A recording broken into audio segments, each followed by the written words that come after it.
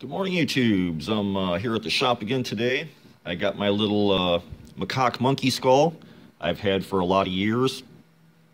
He just kind of hangs out in this jar, and I've always wanted to put him in a nice little decorative cloche and maybe set him up by my brain of the jar or my demon skull display. So today I'm going to go ahead and put him in a cloche. Let's get this little guy out of here. So what he looks like, his jaw's in two pieces. So he's got a little socket that sits in there.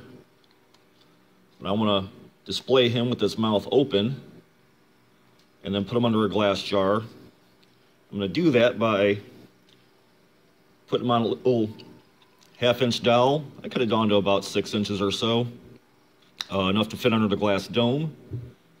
But I'm going to slide that right up in this little hole where his brainstem was. And he'll just sit under the glass jar and he'll be protected. He's a little yellow from the oils in his skull. A lot of animals that have an oily texture gets trapped under the bone. And you can bleach it out, but I kind of like this look. It looks more old and weathered to me, so I think it's kind of cool. So I think I'm going to go ahead and put some silicone in there to lock his jaw into place and open it. And to do that, I'm going to use 100% clear silicone. You don't want to use hot glue. You don't want to use E6000. It's going to be hard to get off the skull later if you want to take it apart, or you get the glue stuck on there, or it dries, or it may discolor the skull. So this is going to be the easiest way to do it, for at least for me. And I want to display him with his jaw open, so I've got to put a little dab of silicone in each little jaw pocket back there. And then I'll rubber band it into place until it dries. And then that way, when I put him on in the cloche, his skull will be open and he could be observed that way. So let me get some silicone, get some rubber bands, and let me get him his jaw set in place.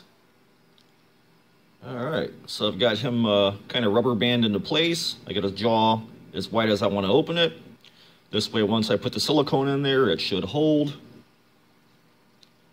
I'm going to pull this jaw away. I'm going to put a little dab on either corner of the jaw. And I'm going to put that aside, let them sit, and then we'll work on that base. So again, 100% silicone, no hot glue, no nothing else. Just want to open that jaw up. Put a little dab in there. A little more on this side. And then we're just going to let it lock into place. Maybe I'll put another little dab on the outside. This will also make it flexible too, so if I want to open the lid later and move the jaw a little bit, it'll be able to swing down a little bit and open up a little more. A little bit in there. And then it's clear so you won't see it. So that's our little monkey skull. He's got his jaw siliconed into place and open. We'll put him aside, and then I want to work on that base. So we'll let that guy dry. Put the silicone away. Now I got this cloche years ago from Amazon. It's 5.5 inches across. I'm going to put a 1/2 inch hole right here for my dowel to sit in. And because he's kind of off center, I got the stick marked about where his head's going to be. And then I'll drill out the hole. We'll stick him in there. And then get this base set up to take him. So I already marked my hole. I did a little pilot hole. I'm going to put a 5/32 inch hole in there, because if you go too big, it'll be sloppy, and I want this peg to be in there tight. So I'm going to take this to the drill press. I'm going to come back. We're going to glue that in place, and we're going to put some felt down too, and get this thing ready to put the monkey skull in there and display it. Alrighty, I took this to the drill press. I got my base drilled out for my hole. I think now what I'm going to do is go ahead and tape this off with some blue painter's tape. It's MDF, it's pretty cheap stuff, so you got to be careful with it. The cloche is actually a little sloppy in the hole. There's some play in there, so I want to put some felt down anyways, just to have a nice contrast on it and make it look cooler when it's under the glass. So I'm going to go ahead and take my dowel. I'm just going to paint it all in with the brown magic marker. I don't even think I'm going to stain it. You'll never know. So I'm going to paint this up with this magic marker, and then I'll mask this off. We'll come back and we'll put some felt on there. That way it'll look cool under the glass. And add a nice bit of contrast against that skull if you're looking at it from a higher angle. Alrighty, so I got the base all taped up. We'll deal with that in a minute. I took the dowel, colored it in with the magic marker. Can't even tell, it looks like wood stain. You could paint it, or you could use a piece of steel, or you could use whatever you want. I just thought the magic marker was fast and quick. I'm going to take this base with painter's tape, and I'm just going to trace around the inside ring. This way, this is all masked off for glue. We'll put a piece of felt down. Figures.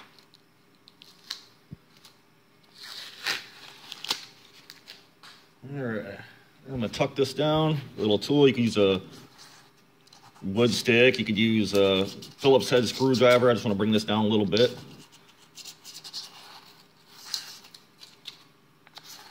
All right, I think before I put the felt on, I'm going to take some 320. I'm going to scuff it up real fast. Doesn't have to be serious.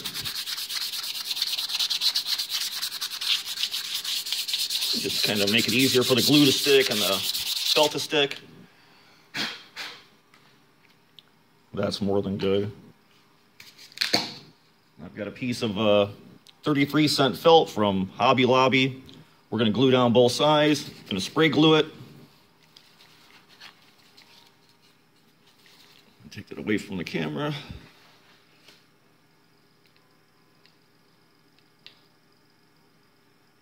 Ooh, must be stuck. All right.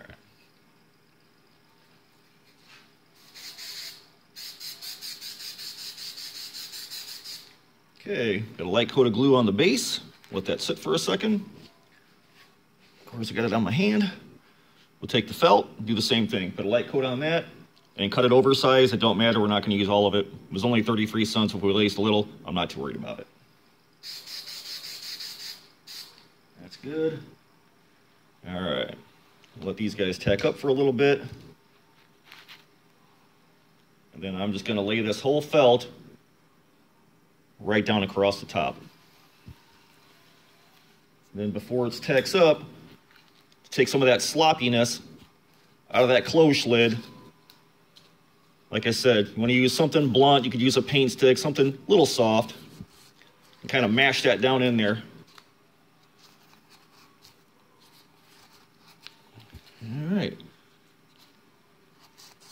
So I'm going to stuff that in there. I'm going to cut my little hole out, my pilot hole for my stick. There she is. I'll razor blade that guy out. And then I'll come back and we'll glue the little stem in for the skull to sit on.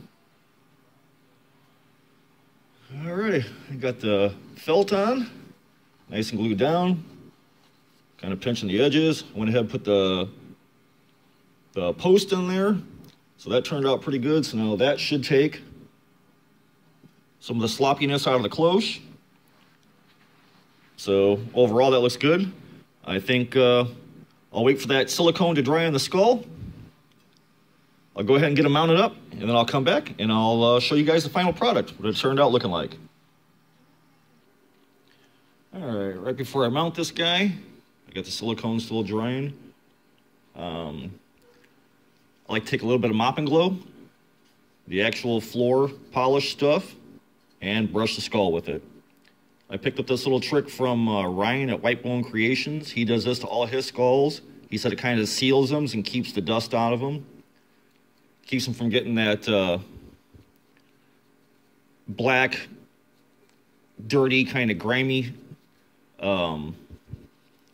texture when dust wants to settle into the bones and in the pores, and it makes everything show up, makes the skull look horrible. So we're going to give it a quick coat of Mop and Glow. Thanks to Ryan. Let's try and get every little crack and orifice, stick in the turbinates. This is a male skull. That's why he has the fangs. These little guys are from Thailand. So I think right before we put him in his little dome, I'll unmask him. I'll put him in his little dome. and then I'll show you the final product. But he's all brushed out, got a nice coat of wax on him, and he's ready to go in his dome. All right, little monkey's waxed. I got him sitting on his little post, and he lived in this jar for years, which is kind of sad and sorry. So we got rid of that. And this will be his new home. I think he turned out pretty cool. He'll be nice to display. He'll have the dome on top of him. I liked how the red felt kind of shows off his, shows the contrast. And then we just went ahead and we used a magic marker to paint the stem. But that's how he came out. He's got a coat of wax on him, coat of Mop and Glow. Again, I'd like to thank Ryan at White Bone Creations. If you guys haven't seen his channel, you should shoot over there. He does a lot of skulls and a lot of taxidermy, a lot of cleaning. It's a very cool channel. But I think we'll put the dome on this guy and call him done. Now he's out of the dust and he's got a new home. So hope you guys enjoyed this. I've got other skulls. If you guys want to see a little bit more, just let me know in the comments. I hope you dig it, and I'll see you guys in the next one. Thanks so much for watching.